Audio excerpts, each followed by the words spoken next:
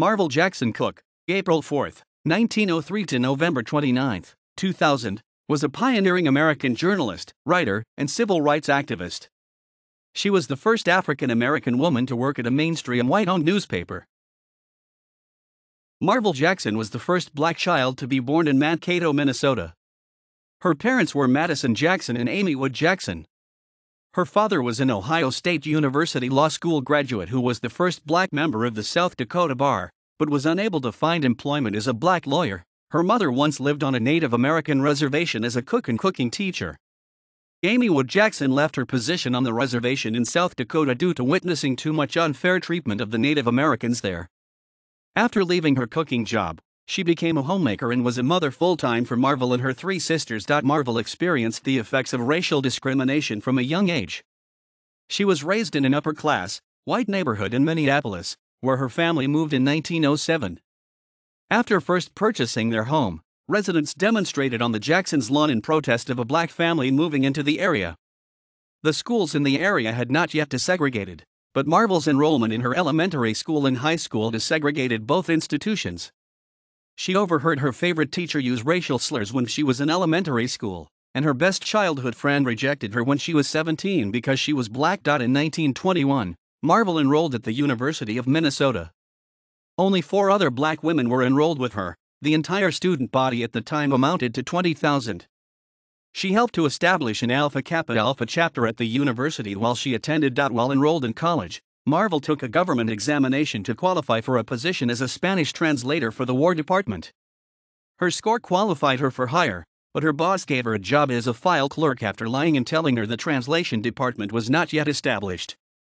Cooke later found out that the department was established with only white women on staff. She contacted Senator Henrik Shipstead, who responded and helped reassign her to the translation department. In 1925, Marvel graduated from the University of Minnesota with a degree in English, at the age of 22.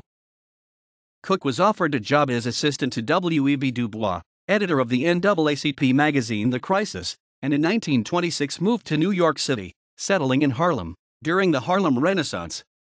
Before working at The Crisis, she had neither taken a journalism course nor had she worked for a newspaper. Her ability as a writer was recognized by Du Bois, who put her in charge of a column in the magazine, where her brief tenure included writing critiques of works by the literary giants of the day, including Langston Hughes, Zora Neale Hurston, and Dorothy Parker. In addition to writing the column, named in the magazines, Cooke laid out the newspaper. Mentored by Du Bois, she became friendly with leading writers and artists, including Paul Robeson, Count T. Cullen, Elizabeth Catlett, Richard Wright, Langston Hughes, Arna Bontom, and James Weldon Johnson. She broke off her engagement to, later NAACP leader, Roy Wilkins because she thought him too conservative. In 1927, she went to work on the New York Amsterdam News, where she was the first woman reporter in their 40-year history. In 1929, she married Jamaican-born Cecil Cooke, a graduate of Columbia University, who was the world's fastest quarter-miler when she met him. Their marriage would last until his death in 1978. After marrying, they moved to Greensboro, North Carolina, where Marvel taught history, English and Latin in the high school department of North Carolina Agricultural and Technical College. Returning to New York in the Amsterdam News in 1931, she helped found the first chapter in New York of the Newspaper Guild and was involved in strike action at the News, joining the picket for 11 weeks when the editorial workers' union was locked out. The strike was finally ended on Christmas Eve 1934. Cooke disliked the crime stories she was assigned by the News, finding distasteful the paper's handling of such stories, and preferring to expand the paper's coverage of the arts, for instance, traveling at her own cost to cover Marian Anderson's historic open-air concert at the Lincoln Memorial in 1939. She also reported stories that she believed would be informative for the black community, publishing a front-page story that exposed problematic working conditions for the Apollo Theater's dancers and a series that analyzed rising crime rates in Harlem. Cooke eventually left the paper for good in 1940. She disliked a sensational headline, "Killed Sweetheart, Slept with Body," and the sensational nature of the paper overall. While working for the Amsterdam News, Cooke interviewed a wealthy woman at a Park Avenue apartment. She was not allowed to enter through the front door of the building because of her race, so she called the interviewee and canceled the meeting.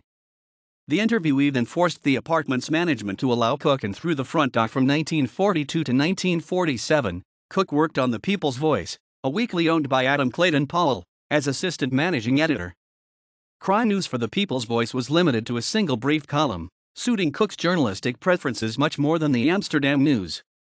The newspaper went out of business in 1947.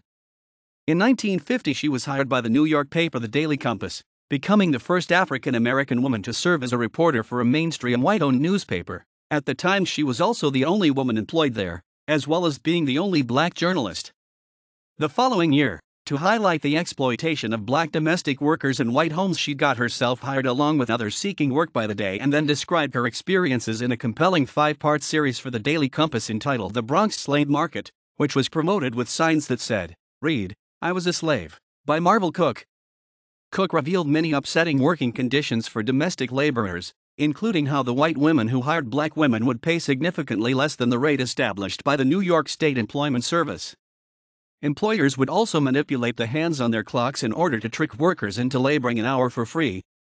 In addition to publishing the piece, the newspaper published an editorial directly addressed to Mayor William O'Dwyer in an effort to curb the exploitation. The combined series and editorial led the Domestic Workers Union in the State Employment Agency to create courses for household workers, and the American Labor Party sought standardized wages. Cooke then published a piece entitled Occupation, Streetwalker, which chronicled the process of prostitution in the area. She also published a piece that detailed black children's drug use entitled From Candy to Heroin. New York City officials began a program to decrease teenage drug addiction after From Candy to Heroin was published. She remained with the Daily Compass until its closure in November 1952. While working at the Amsterdam News in the 1930s, Cooke not only helped create a local chapter of the Newspaper Guild, the labor union of newspaper journalists, but held union meetings in her home and subsequently participated in an 11-week strike, during which she joined the Communist Party. Cooke joined the Communist Party in 1936 after convincing from journalist Benjamin J. Davis.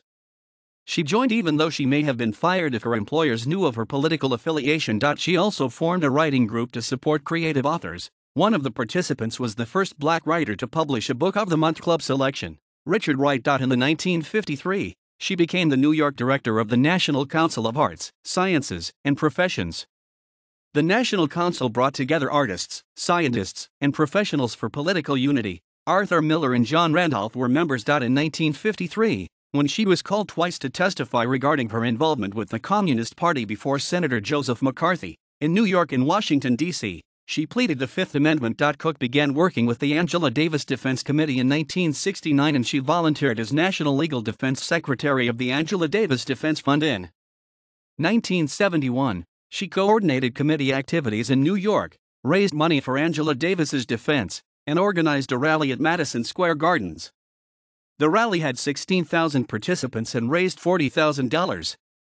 In her later years, Cooke became national vice chairman of the American-Soviet Friendship Committee.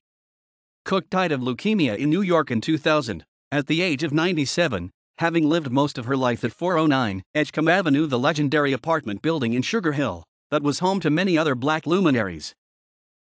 Marvel Cooke, The Bronx Slave Market, 1950, reprinted in Viewpoint Magazine 5, October 2015.